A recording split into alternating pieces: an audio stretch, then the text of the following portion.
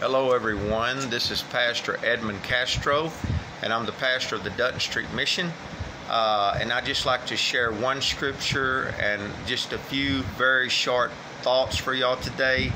And the scripture I'd like us to look is in Proverbs chapter 3 and verse 5 and 6. And it says, "Trust in the Lord with all thine heart, and lean not unto thine own understanding. In all thy ways acknowledge him, and he shall direct thy paths." Now today mostly I'd just like to talk about that word acknowledge. It says again, "Trust in the Lord with all thine heart, and lean not unto thine own understanding."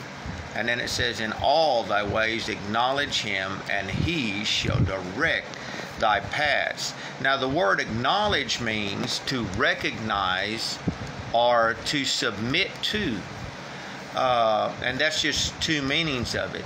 And I got to thinking about how that, just think about this. Whenever you're driving in a car and you see a policeman, up ahead while you're driving, you slow down. In fact, sometimes you'll see a whole group of people following behind the police car, and other people all around the police car, and the police is in the middle, and everybody is driving the correct speed. Everybody is obeying the law, to the T. If it says speed limit 60, if you notice, everyone's driving 60 or a little less than 60 because they see that police car. They see the police there. And so, they acknowledge that policeman, and they are also submitting to the authority of that policeman. They know if they exceed the speed limit, they could get a ticket.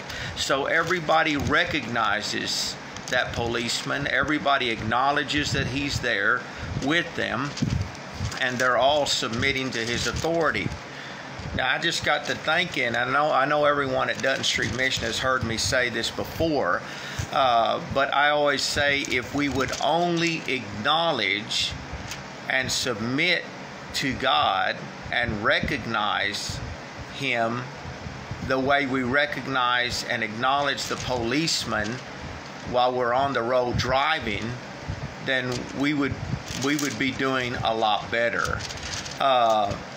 So we're supposed to recognize the Lord in all of our ways. It's just like if we recognize the Lord's authority, and if we submit to the Lord's authority in our marriages, then a husband's going to be a good husband.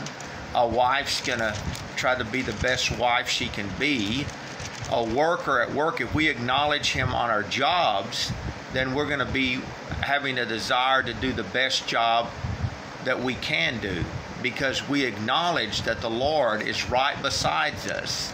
Just like we are driving in a car, when we see a policeman, he's right next to us, and we obey the law because he's right next to us. Now, if we would only acknowledge God the way we acknowledge the policeman when we're driving, then we would live a whole lot better life. We'd be blessed more. And you know what? It's very true. We need to acknowledge God is right beside us, because he always is. He's always walking beside us. He's always with us, no matter where we might go. So again, we need to acknowledge him in all of our ways, in our marriages, in our church life, if we're going to school. When we acknowledge that the Lord is right next to us, we're going to be a better student in school. When we acknowledge that the Lord is right next to us while we're working at the job, on our jobs, then we're going to be a better worker. And I want you to know something, like that scripture says, when we acknowledge him in all of our ways, then he will direct our paths. In other words, when we acknowledge him again in our marriages, then we're going to be a better spouse. When we acknowledge him in our relationships with our children, then we're going to be better parents. when we acknowledge the Lord is with us on our jobs, and when we submit to His authority, when we submit to Him and recognize Him, then we're going to do a better job at work. So wherever we're at, we need to acknowledge Him. And even when we're driving, when we acknowledge that He's with us, even when a policeman is not right next to us, we're going to be more of a godly driver as well. And we're going to be blessed as well. He's promised to direct our paths. When we acknowledge Him in whatever place that we are at, or whatever situation we're in, He'll help us to do better in that situation. He'll direct us on how to be a better father, a better mother, a better worker, a better student, whatever it might be.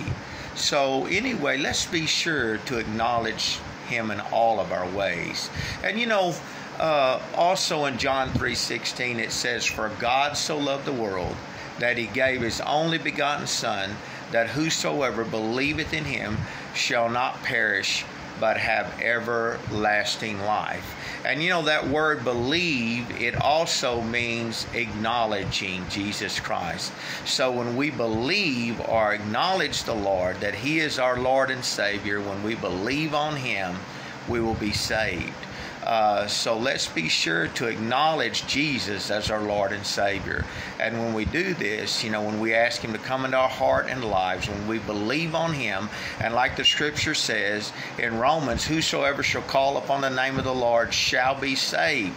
So when we call upon Him and ask Him to be our Lord and Savior, He'll save our souls. He'll come into our lives and forgive us for all our many sins. So praise the Lord. And if you haven't been saved today, just ask Him in your own words. Ask Him to forgive you of all your sins, to come into your life and save your soul, and He will today. Well, anyway, that's my thoughts for today. I guess I will let you go for now. But anyway, y'all have a great Friday night. God bless each of y'all in a great and mighty way. We'll see you next time. Bye.